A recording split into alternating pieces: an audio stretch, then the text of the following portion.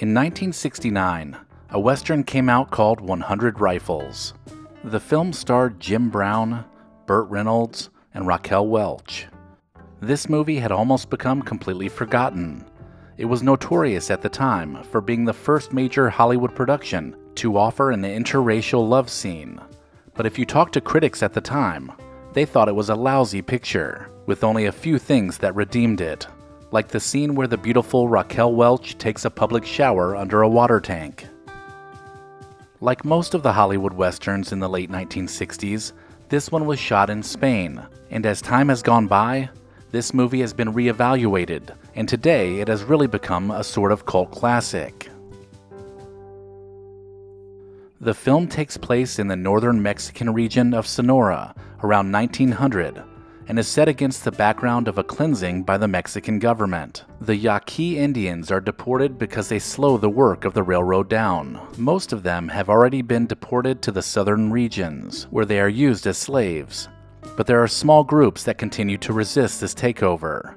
The story is about a black deputy sheriff from Arizona who accidentally becomes involved in their rebellion.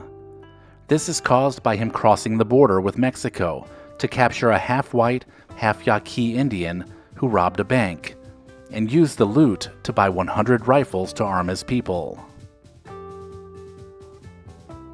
The black sheriff, played by Jim Brown, is very reluctant to join the Yaqui in their fight.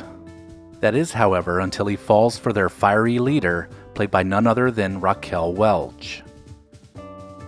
Chuck Robertson, who was John Wayne's longtime stuntman, was meant to double for Jim Brown on some of the riskier stunts.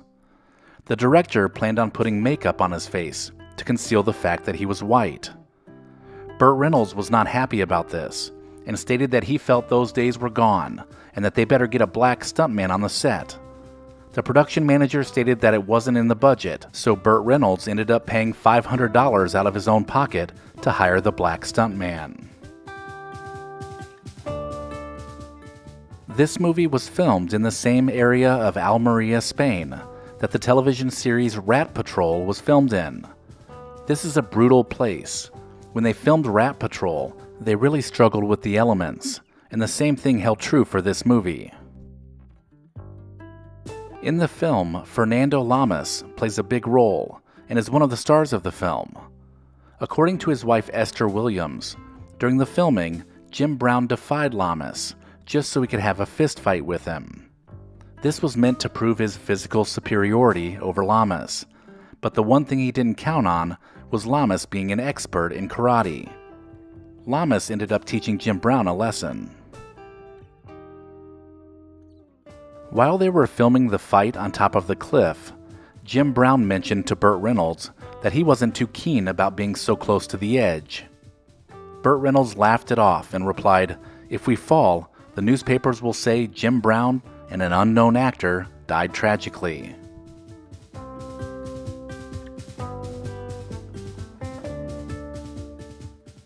One of the most memorable shots in the film is where Raquel Welch takes a shower under the water tower as the trainload of men pass by. They considered having her nude, but settled on a wet t-shirt look. Burt Reynolds commented later on that the scene was much more impactful and sexy, letting your mind run free.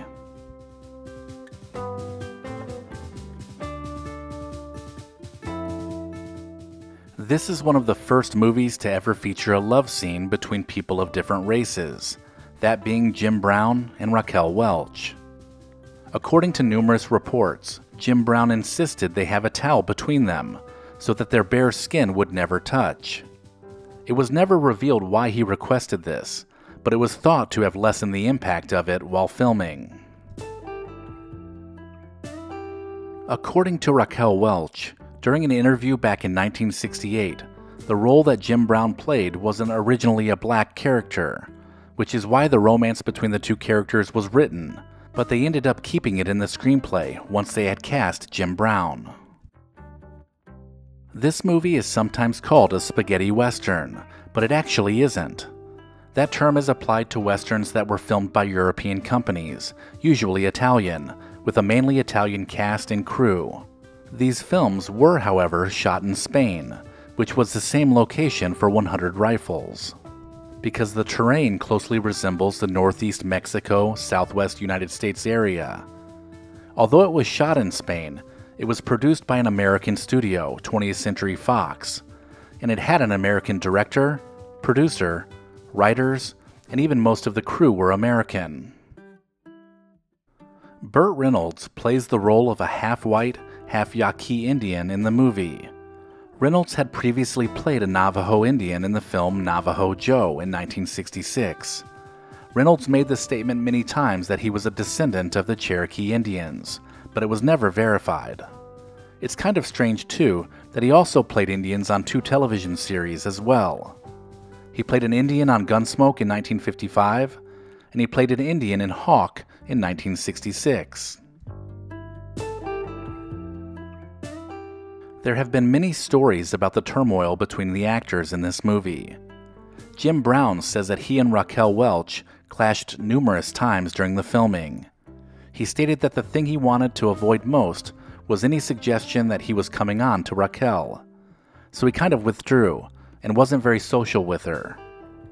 Raquel felt suspicious and concerned that both Burt and Jim would steal the spotlight from her. She was very hung up on who was getting the close-up and who had more lines. It was said that Burt Reynolds was a stabilizing influence between these two stars. He said that he had various talks with Raquel and tried to assure her that nothing was going on to try to steal scenes from her. Reynolds said he spent so much time trying to referee fights between Jim and Raquel that he didn't have time to think about his own part. Eventually, Burt Reynolds and Raquel also had a falling out while they were making the movie. So 3 years later, when they were both starring in the movie Fuzz, Raquel agreed to do the movie only if she didn't have any scenes with Burt Reynolds. They would remain enemies until 1982, when the producers of Cannery Row fired Welch, claiming that she was unprofessional. Reynolds ended up testifying on her behalf, saying they didn't like each other, but that she was always on time, always well prepared, and was a thorough professional. Raquel ended up winning the lawsuit in part to Burt Reynolds. During an interview after Burt Reynolds had passed away, Raquel Welch said that she realized quickly after filming began that Burt had a powerful magnetism and a natural presence on screen. She said she was really afraid that he was going to steal her scenes away from her, so she came up with the idea to take her bra off and leave it off. When she walked back on the set, no one could take their eyes off of her. Although this film has its share of shortcomings, it's hard to understand why it's been neglected for such a long time. The fast pace, superb action sequences, and 3 superstar actors makes this a great movie and one worth watching again.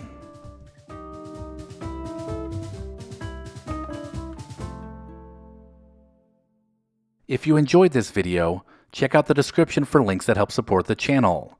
And as always, thank you so much for watching.